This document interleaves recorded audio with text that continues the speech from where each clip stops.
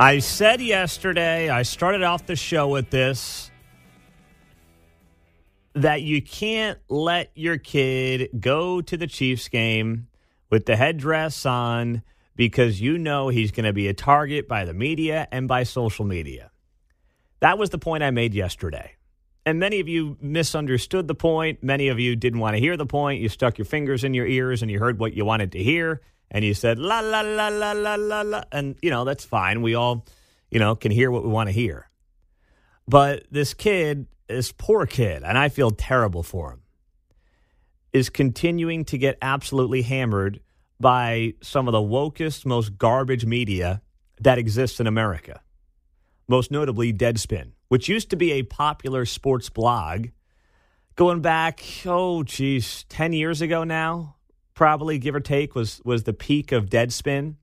And now they're just, garbage, left-wing, sports wannabe nonsense. But at one point, they were bigger than Barstool. This is more Mark and I's generation, but you remember the heyday of Deadspin, don't you, Mark? They were a big deal in the sports media world. Oh, yeah, they were. And now they're a shell of what they used to be. When's the last time you went to Deadspin for anything?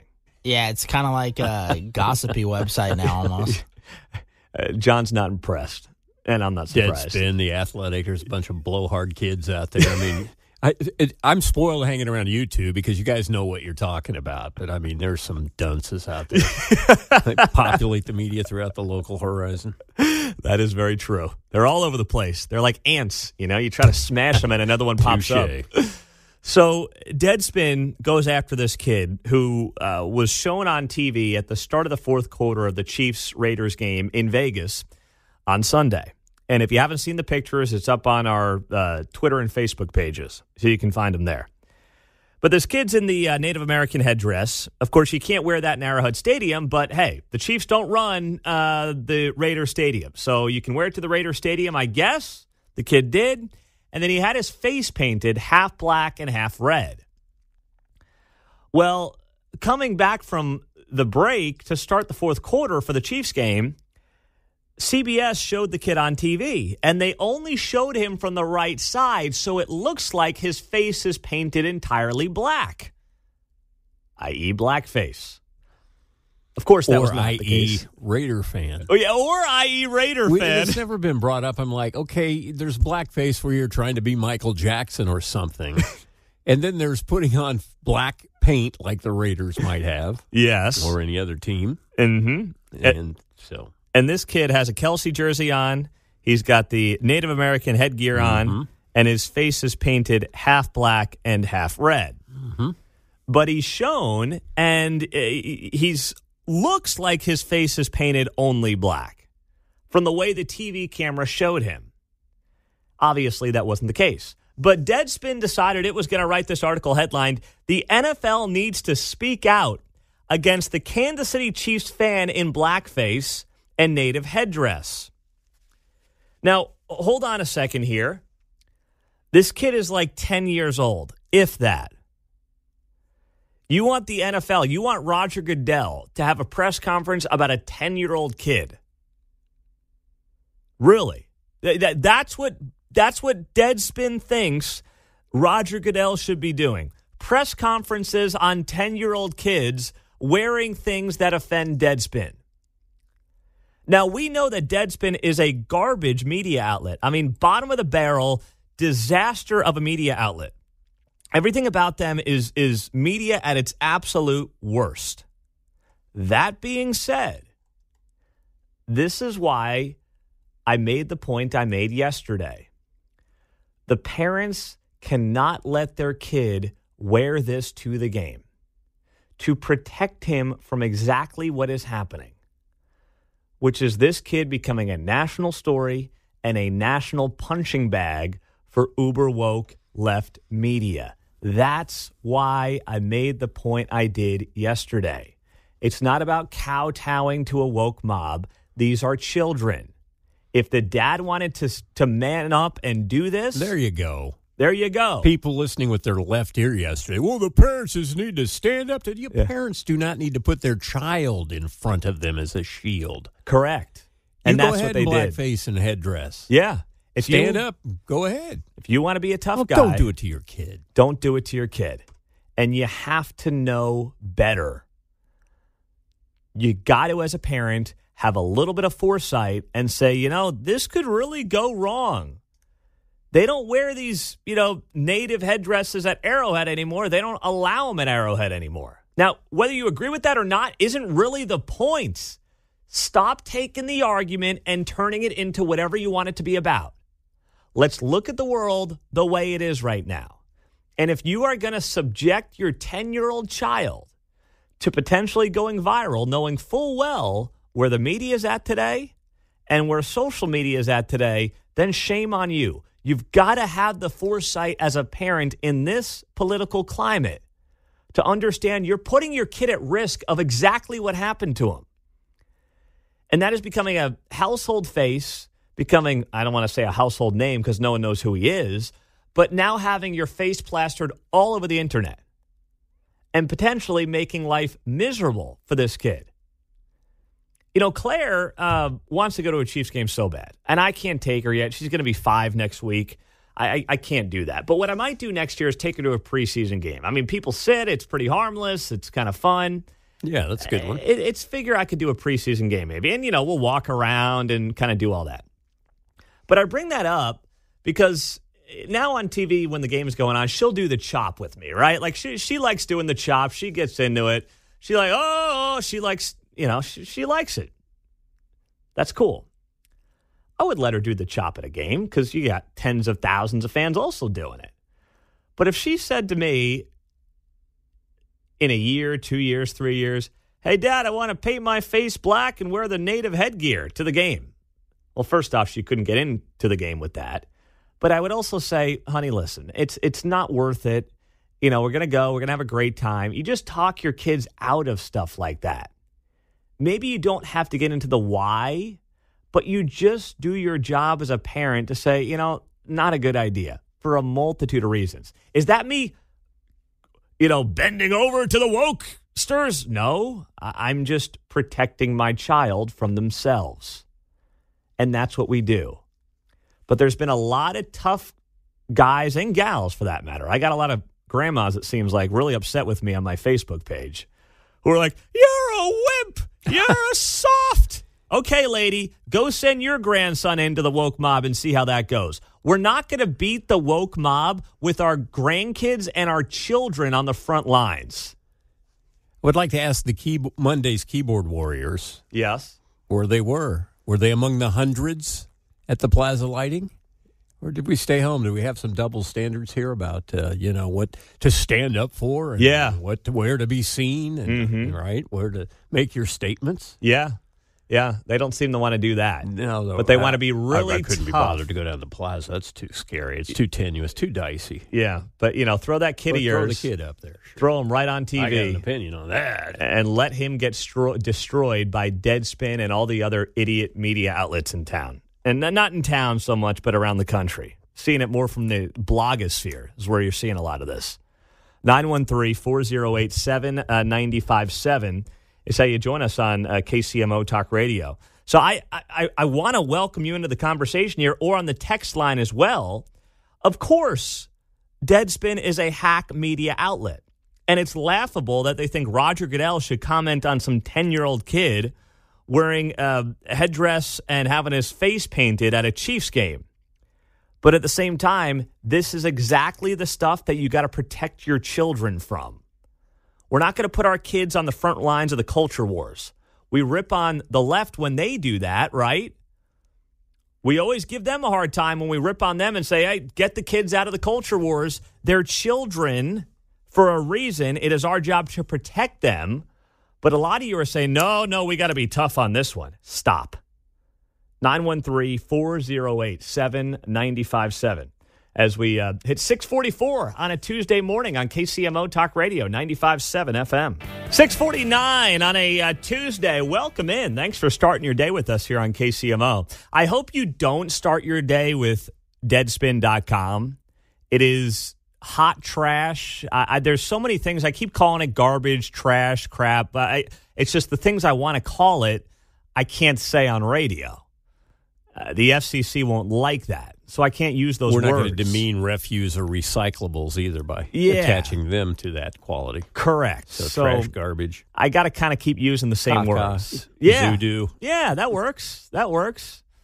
Shish. I don't know if I can say that, but you get the point. I mean, it's terrible. So Deadspin goes viral yesterday for the first time in years because they demand, in this headline, it's their front page story, that the kid Chiefs fan who went viral at the game the other day because he had the headdress on and he had his face painted half black and half red. But, of course, the photo they show is him only with the black side of the face. He ends up going viral, and Deadspin writes that the NFL needs to speak out against the Kansas City Chiefs. And the fan in blackface and native headdress. He's not in blackface, to be very clear. He does have the headdress on. And, you know, it's easy. I can follow everyone else and say, this is outrageous. How dare the Deadspin losers go after this kid? He's a kid. And that is true. But there's another angle to this, and this is the angle I brought up on Sunday night that outraged many of you, but this is why conservatives lose. They don't think 3 steps ahead. They react, and they get outraged, and the outrage is correct. But they don't think 3 steps ahead about the world we're living in. And the reason I wouldn't let my kid go to the game like this is for the very thing that happened to this poor kid. If he shows up on TV, it will be screenshotted, and the media and social media will try to destroy his life. And that's exactly what's playing out. And you can say that's wrong, and it is wrong, and I'm pointing out that it's wrong. And nothing about it's good or healthy. I'm not happy that society is the way it is. But I'm not going to change it dressing up kids in headdresses one game at a time. I'm not going to do it. I'm not putting kids in that kind of spot. Susan is in Lee's Summit. Hello, Susan. Good morning. Hey, Pete. Thanks for taking my call. The moment they showed that kid on TV, I told my husband, it's going to hit the fan. But I want to know, I completely 100% agree with you. The parents, the grandparents have got to know better. But what about the cameraman, the producer? He had to know, or she had to know better. I mean, they had to know it was going to cause trouble. Yeah. Listen, here's the thing. I've never done that job. I know people who have done that job. And typically what happens is you've got one guy running the show. He's yelling in everybody's ear, camera 10, camera 22, camera 15. And I don't know if that person had an agenda. I agree they should not use children to further some kind of narrative. But in the end, all we can do is control our own household and try to protect our kids. That's it. I agree, Pete. Good job. All right, Susan, thank you very much. I wish Susan was on my Facebook page. Instead, I got, dozens of people just, really all bent out of shape. 913-408-7957. To get in the conversation. Let's go to Jason. He is in KCK. Hello, Jason. Good morning. Hey, Pete and team. I love your guys' show. Listen to you every day. Don't usually disagree with you, brother, but, here's the thing. You talk about why conservatives lose, and I'm going to throw this at you because I truly believe it. Conservatives lose because of what you're saying, because we bow down to this mindset of we can't do these things. And pretty soon, the chop that your child wants to do, going to be outlawed. So what do you do then when she gets caught on camera doing the chop? A harmless, insignificant thing that, and the other thing is we're blaming the parents without even knowing the story. I mean, I looked at that, and I disagree with your last caller and you. I looked at that. My family looked at that. We were watching the Chiefs game. I didn't see a problem with it. That's not where my mind went to. But here's the thing. Listen, cool. You're missing the point, though, Jason. I don't see a problem with it. But knowing the world that we live in, knowing how people will try to destroy someone's life. We saw it with the kids from the high school in Kentucky, the Covington High School in Kentucky, who showed up in D.C. Ready to go to the Covington situation. Yeah. And I think these people need to be sued by these people for dragging this kid through the mud. Yes, but still, I'm not saying he did anything wrong, but we need to have the foresight to understand the media climate that we live in and leave our children out of it. If this was a grown man, I would feel very different. This is a child who does not understand the way of the world. What do we say all the time as conservatives? Leave our kids out of the culture wars with, some of the trans issues, all these different things. We always say leave the kids out of it. Now we're defending a kid who got caught up in the middle of it, and his parents should have known better. Okay, Pete, what I'm saying is you and I both just agreed he didn't do anything wrong. He's not in blackface. The headdress is debatable. That's been debatable for a long time. Mm-hmm. But, again, when we start doing this whole oh my God, we can't offend these people. We can't. But speak out in school. We That's agree. My kids can't speak out in school anymore because they've been ostracized if they speak out and ask a question about gender. It's not about kids speaking out. Speaking out in a classroom is different than putting your child in a position to be potentially destroyed by literally millions of people, tens of millions of people on social media, which is what's happening to this kid. This is not about standing up in a classroom and saying, I don't think boys can be girls. That is not a fair comparison, Jason. It absolutely is. I'm saying you don't know the mindset of the parents, and you don't know what. I didn't see anything wrong with that. I don't need to know the mindset of the parents to know they made a mistake. Well, we'll have to agree to disagree on this one. That's cool. It's all good, man. I appreciate you checking in. Listen, I want to have these conversations. I love Jason.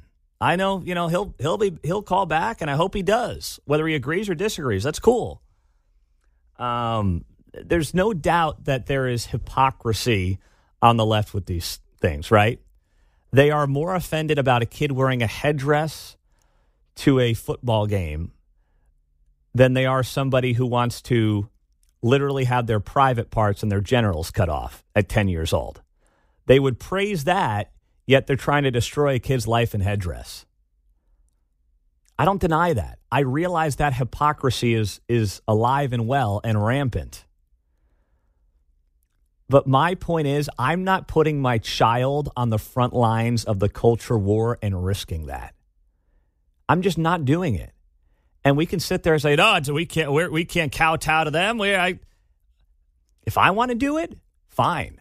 If I want to show up to the Raiders-Chiefs game in Vegas with a headdress and my face painted half black, half red, that's different. I can handle it. I'm an adult. Our kids do not deserve to be put in the middle of that. And it's our job to protect them from that. 913-408-7957. We got the news coming up. We'll get to more of you. And plus, I've been thinking a lot sitting around the house by myself lately. We'll get to some of that coming up.